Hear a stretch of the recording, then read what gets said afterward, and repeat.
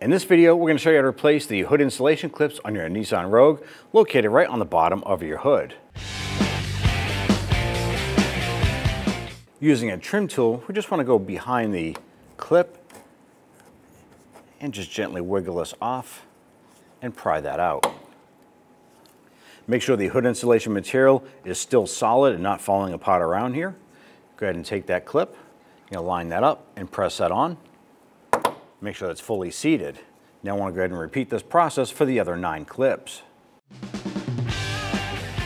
When only the best will do, demand TRQ. The only company that lets you view before you do.